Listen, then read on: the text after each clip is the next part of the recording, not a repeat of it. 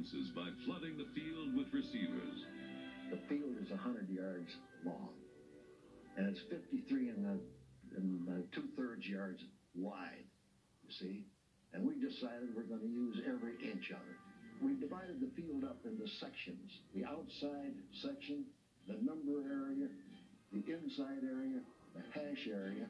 We felt if we could put a person in these areas right along the line, that nobody could cover us. In Gillman's offense, receivers like Elroy Hirsch turned short, high-percentage passes into long touchdowns. Gillman brought his system to San Diego in 1960.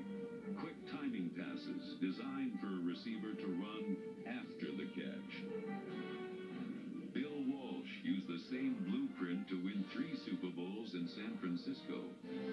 Today, almost every team runs some form of what's known as the West Coast offense.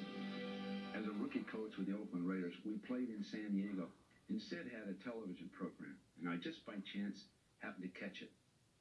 And Sid was sitting with a projector. He had Lance Allworth with him, and they were talking about running specific pass patterns. And at that point, I realized the brilliance of this man. Weak safety man runs to Lance. And again, Lance, you run that hook and get that leveling off period and sit down, and then you skip off from there. First time he was 50, went cover 7. Second time he was 40, still went cover 7. I haven't seen any strong coverage yet.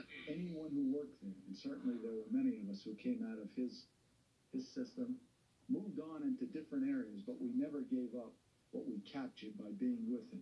Some of us branched out and we wanted to go in a different direction, but we could never forget the things we learned by being under him. When the coach says, I've got to establish the running game, he is, if you'll excuse me, Cameron, fully